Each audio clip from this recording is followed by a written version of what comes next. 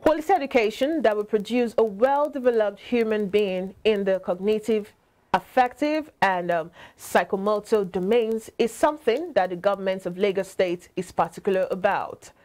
So as primary and secondary school students resume for the 2023 and 2024 section, the Tutor General and Permanent Secretary of Education, District 4 in Lagos State, Olusegun Oshinaike, has appealed to teachers and students to improve on their previous academic performance. Oshinaike said there is no room for relaxation or docility as teachers must continue to develop themselves in order to be effective and give their best in the classroom. According to the TGPS, there is a mentor-mentee program for teachers and interventions for learners to perform well academically.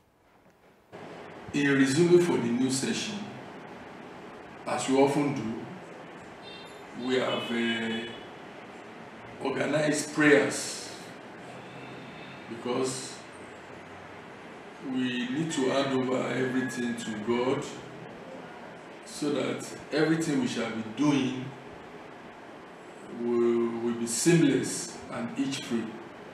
We'll meet with all the principals, we'll give them a sort of feedback on how we have fared in the last session, we have drawn up a sort of performance sheet for them. They are aware of how each of them have performed and our expectation for them in the junior and senior schools in the new session.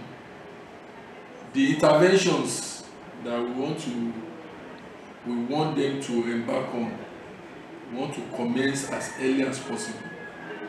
The various interventions for the examinable classes, JS3 and SS3, and even other students in the school.